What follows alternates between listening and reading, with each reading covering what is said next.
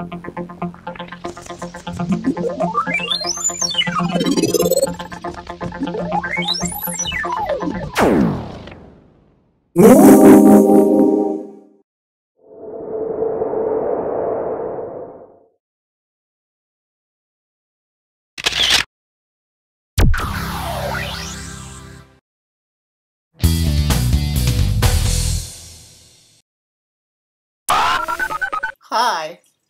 I'm Tequila Mockingbird, and you are watching Tequila TV.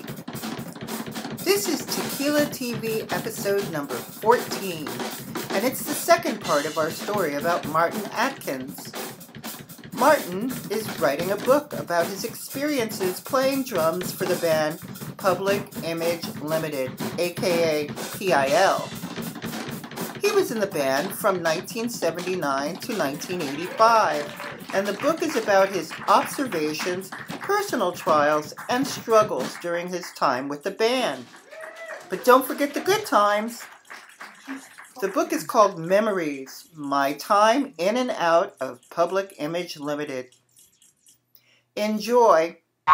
You are watching Tequila TV.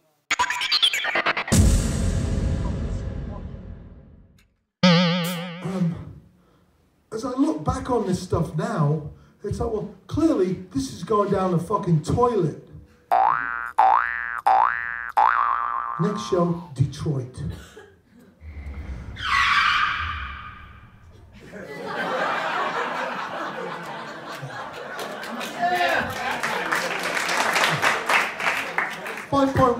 It's fucking 5.1 shit going on. Hey, strap yourselves in, because it's going to be fucking crazy. We did a show at Gildersleeves, which was across the street from CBGB's the night after the Palladium in New York. And as crazy as the Palladium was, Gildersleeves was fucking crazy. The audience was there. 400 people, and it was so PIL. It was like, yeah, we could have played CBGB's. We're playing like next door to CBGB's at the biker bar, motherfuckers. Way more dangerous, right? Not predictable. And that was like, fuck, we can do anything. This could be insane. And along the same lines, I think somebody said, in Detroit, we should play like a skating rink.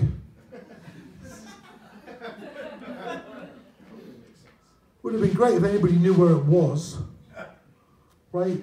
So whereas we played to 3,500 people in New York, we played to, I think, 240 people in Detroit. I don't know who sent me these photographs. Once again, children. Fucking children. Whoa! Hello! Watch out for my ankles. Fucking stripper fuel. Crazy right foot. Here we go. Ah! I'm not being pulled by anything. Children. And Dave, whoa! Keith Levine on roller skates. Why? You get the heroin faster. See? This is where it gets really shit. So what are we now? 5 shows in, 7 shows total. We go and play in Chicago. Keith was not well. I think Keith would be the first person to tell you he was addicted to heroin for a couple of years of this story. And there were some times where I didn't know what was going on. Like, how old was I? 20? I hadn't been around this stuff. I thought it was weird that somebody was eating a lot of custard. You know? Retrospectively, you go, well, fucking course, whatever, right? But, so we get to Chicago, and Keith is not well enough to leave Chicago. And we're going to fly to LA. But some negotiations took place. There's one school of thought to go back to New York, for Keith to go back to New York to get well, to then join us in LA. There's also that school of wisdom says we all fucking stay together. Well, we're on a Pan Am flight from Chicago to Los Angeles, and Keith, within an hour, is strapped across 3 seats in like palpitations. I thought he was going to die. I'm sure we had 3 days in LA before our first activity, and Keith gets well. We get to LA and we find out the real purpose of the extra hotel room on our itineraries. There was a listening room on every rooming list. Okay. We all had our own suites, right? We didn't need a listening room. And there was a boom box on the table. Okay. When we get to LA, we realize what the purpose of that boom box was. She had an appearance on American Bandstand, Saturday the 3rd of May 1980. I asked John Brian King to come tonight. He lives in Sacramento now, but he said I could use his photographs. He's got the most amazing photographs from American Bandstand. What is Keith doing behind the drums? He does not belong behind a drum kit. Some great shots. So the purpose of the listening room was that Pop Tones and Careering were like 8 minutes long. And I don't think anybody thought to ask ABC if we could have like a 20-minute slot on American Bandstand. So the songs were cut down to fit with their time format. So the idea of the listening room, turns out, was for John mainly to learn the new versions of the songs so we could mime and not look like a bunch of assholes.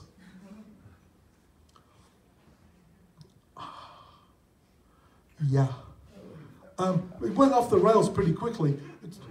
John just didn't know where the words were going to come. So he just ran off. Kind of really coolly, you know, and God bless ABC. I'd love to see footage from the concert. Camera 2, zoom in on the running singer going up the stairs. Okay, back to me, back to me. Like this guy, it was like fantastically captured by a super professional crew. He's like, oh, he's picking his nose, he's sticking a Vicks inhaler, zoom in on the Vicks inhaler. Yeah, it was fucking bonkers. And Dick is just like, yeah, fuck, here we go again with these guys. Has everybody seen this clip? It's up on YouTube. John, do you want to come down from there? No. Nah. It's like, what a great shot. It's fucking, isn't that fucking brilliant? I'm playing bass. It's like, fuck, what the, we just didn't give a fuck. Oh, I'll play bass then. Which I remember thinking, so Wobble started playing drums, and suddenly you hear Wobble playing drums out of time with everything. I remember thinking, like, oh, that's my fucking career. If somebody thinks that's me, I can't even play along with the songs on the television. Oh, for fuck's sake. Yeah. That's the dressing room. But that's a great shot of Jeanette. That's my arm over there. And I don't know where this shot came from. I still have my sign from the dressing room door. Public Image. I still have my cancelled check from Dick Clark Productions. He came into the dressing room, right? And he was just like, yeah. Just like, who's this old guy? Well, we had no idea who he was. He's like, yeah, Dick Clark. And Wobble says, I'm Joe Wobble. Who the fuck are you? The day after American Bandstand, we did the Olympic Auditorium. Thanks for that shot. And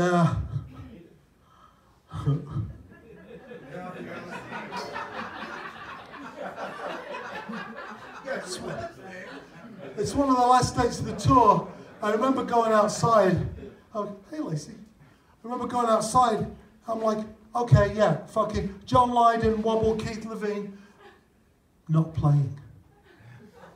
It's going to be 10,000 people. Yeah. I'm not fucking playing until you put my name in lights, until you put my name in plastic lettering.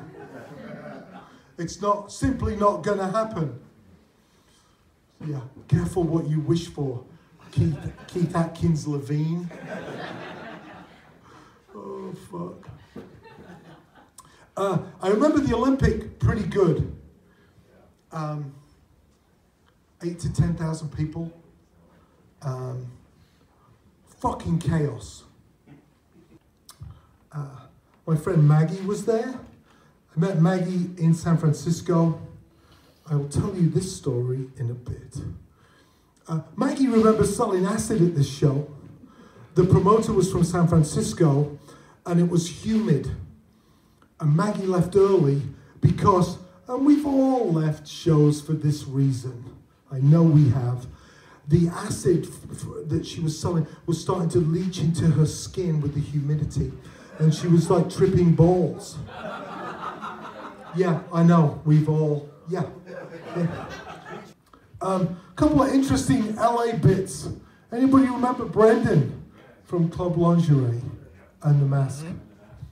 So, as I said, I'm still talking to everybody. I had this exchange with him in 2009. Glad to hear from you. Did you see the article in The Guardian where this chump says Pill's not Pill without Levine and Wobble? And I say, what about the special fucking drumming? Yeah! And then this. Best of luck, Brendan. P.S. Wait, I talked to Keith about 10 years ago. I just remember the last time I saw him. Hilarious story I tell you one day. Then he died. Thanks a lot, Brendan. We'll never know.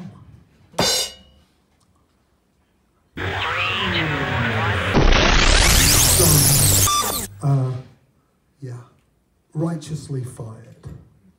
And I think I did a Brian Brain tour of the States, did some other stuff, licked my wounds, and then we get to Flowers of Romance.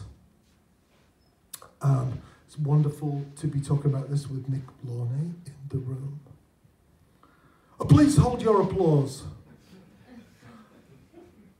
It's number 42 on Kurt Cobain's handwritten list. I don't know if we were number 42. I'm reading from left to right. It's number 3. It's number fucking 3 on Kurt. And if that's not correct, well, okay. You know, my dad bought me my drum kit when I was 9. And he used to come and see me play. He saw me play with Killing Joke and PIL. He used to drink with John on occasion, which was kind of cool. John and Nora in the back of the bus with my mum. And my mum used to knit me and John musical note sweaters. Fucking embarrassing. Fuck. Oh, mum's knitted us a sweater. We were like... And it was really important for me. Like, my dad supported me, and then he kind of didn't when I didn't take a regular path, and I just kept on playing my drums. He didn't support me. He questioned what I was doing until I was on Old Grey Whistle Test and John Peel and the front cover of Melody Maker, and then he was kind of proud. And I'm like, yeah, well, fuck you. Now you're proud. But we sorted all of that out.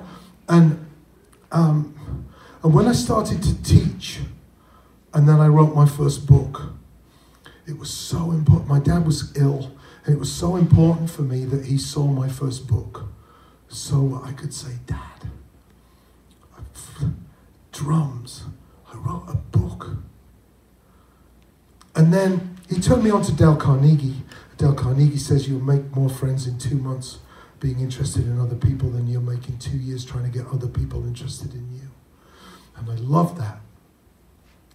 And so I started to speak all over the world. And my dad just kept getting ill. He never saw my third book, but he saw my first 2. And one of the things I wanted to do so much was to use my writing skills and my speaking skills to eulogize him at his funeral.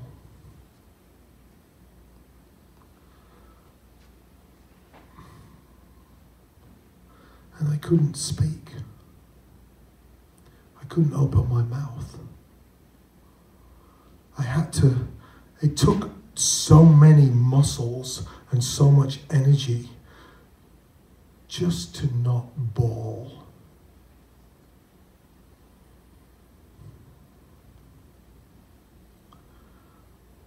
The second time I couldn't speak was on the drive back from La Jolla with John in the passenger seat and Maggie in the back. And John has a skill.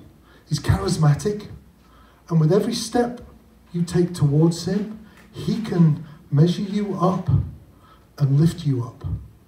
I'm not talking about making your day or making your week. He could raise you up for the rest of your life. This bizarre, charismatic power that he has. Or he could fucking destroy your shit. Seen it too many times. So I'm talking to Maggie. I'm like, yeah, I think on the way back, John started to criticize your performance. And she said, yeah, I was in the back seat. And he really started to lay into me, criticize everything that I did. I'm like, I bet I know what you were thinking. Like, what a fucking asshole he was. And she's like, no. I was thinking, Martin, when will you make this stop? When will you say something that will make him stop this? I'm a positive person, and I'm trying to, well, you never know with that. I couldn't fucking think of anything. All I could think of was that I should tell that story in the hopes that one of my sons would read it and speak up at some point in their future. There's no repairing that shit. There's just the potential to repair it in the future. And I think that was also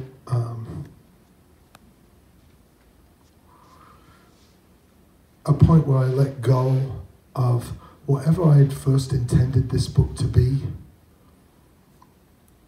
And then I did this beat. And then I did this and that. And the New York Times said, boo. I let go of whatever that book might have been and started to just open it up to be something else.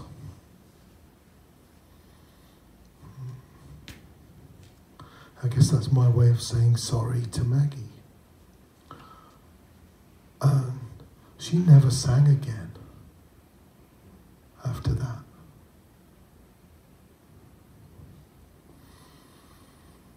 So I look at that entry in the diary, La Jolla. What was it, June? Was it June? Yeah. I think it was June, yeah.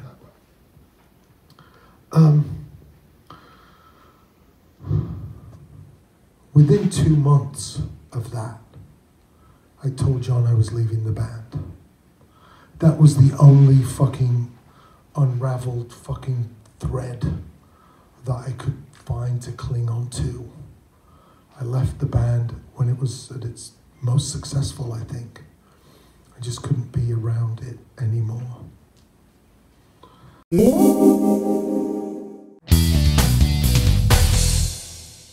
Punk is now a beer. At least we still have anarchy. And of course, by anarchy, I mean the revitalizing body wash.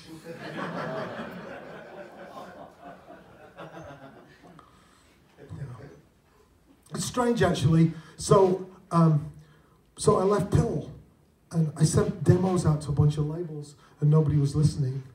So I started my own label and released 350 albums. And because I was doing that, I thought, well, I should have my own studio. So I built my own studio and taught myself to engineer and produce. And I bought Steve Albini's tape machines and put the studio together and just made my own way, which I think was a product of all of that time around punk. But just to finish up, remember what I told you at the beginning about all the good stuff? So I quit, and that was not easy, but I felt pretty good about my decision. I think I was 24, and I think I thought I would just join another huge international band and carry on touring the world. And I went out to New Jersey. New Brunswick, New Jersey was where my girlfriend was living. And I went to the Melody Bar in New Brunswick, and I was trying to make a go of it. And this kid came up to me one night. He's like, Martin Atkins? I'm like, yeah. Whoa, PIL? Like, yeah. This is not a love song, right? Miami Vice, yeah. Metal Box, yeah. Flowers of Romance, yeah. He said, and you quit? You fucking quit the band? I'm like, yeah, I fucking did. He's like, you fucking idiot. Yeah. I don't think it had dawned on me till then, the enormity of what I decided to do. And shortly after that, I got a bunch of parking tickets. And then it turns out my legal stay in America was courtesy of Warner Brothers, H1 multiple entry visa, and then Electra Asylum, non-such, H2 multiple entry work permit. Tick-tock, tick-tock. So I don't have any money, nothing's going on. I've got these parking tickets. I had these two friends, Jean Bassett, French guy with blue hair, and John O'Brien, American guy. They're like, well, come out on our construction crew. They were getting 20 an hour. I got 6 because I wasn't allowed to work. Plus, I didn't know what I was doing. And after a couple of months of that, we were building decks in New Jersey. And the boss comes in. Oh, here we go. Martin. Yeah. Fucking Tico Torres, mate. Tico Torres, drummer from Bon Jovi. Yeah. We're planting trees for Tico. Fuck. Huh? Yeah. What? Oh no!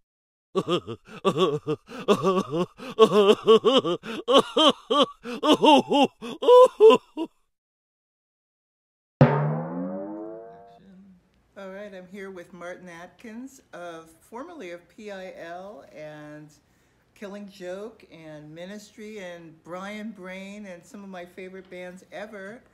And we've just watched a wonderful display of your past, which you have curated us all through. Did you have a good time tonight? Yes. But it's not. So I'm workshopping this stuff, which hopefully it was entertaining.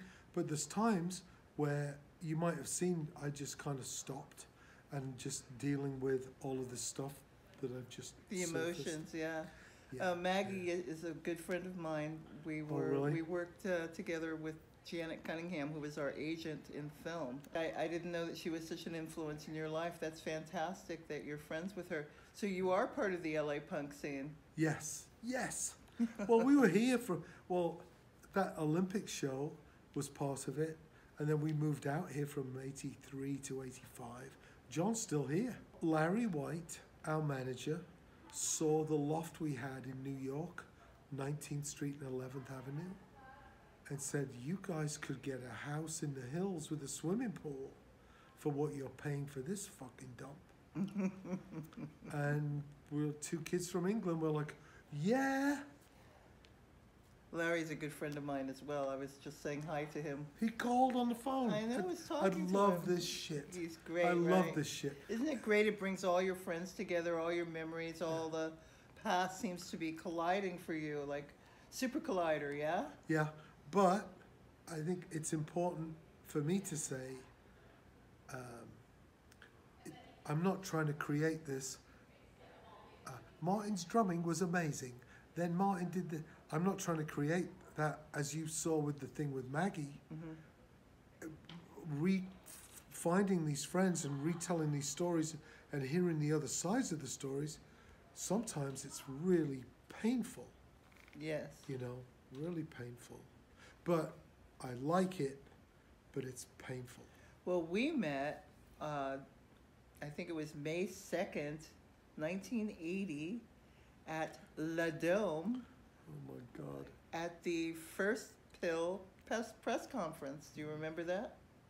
I think you told me that the glass of water, a bottle of Perrier, cost like $200. Well, so back in those days, I think I need to say, it might have been La Dome, it might have been somewhere else, but you give the waiter a $200 tip, and they bring you a gram. Oh, yes, we had... To your table.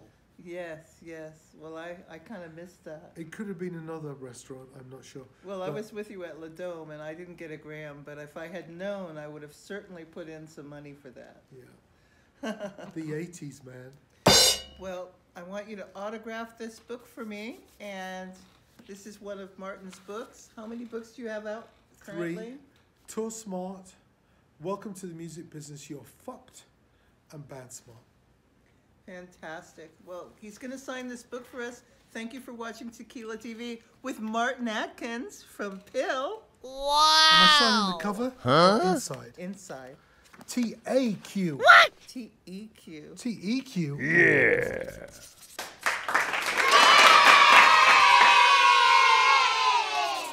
It's only tequila because Johnny Rotten used to call me Tequila. No.